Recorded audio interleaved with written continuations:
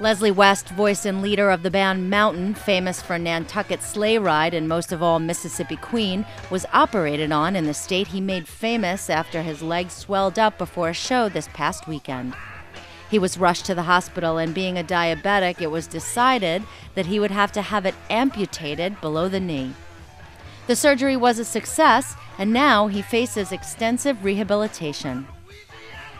Mountain was in the midst of a tour, and they happened to be at the Hard Rock Hotel and Casino as part of its spring itinerary. The band toured constantly in the 70s, and Artisan News asked Leslie West if there's a different mindset now as opposed to back in the late 60s, early 70s. I like playing more now. I probably didn't appreciate it, and I like the sound of my guitar now better. So if that's good, I'm happy. Well, I work on it a lot, a couple hours a day. I thought I'd be selling women's underwear by now. West is set to release a new album titled The Unusual Suspects, and it finds him playing with special guests Billy Gibbons, Slash, Zakk Wylde, Joe Bonamassa, and Steve Lukather, alongside Kenny Aronoff.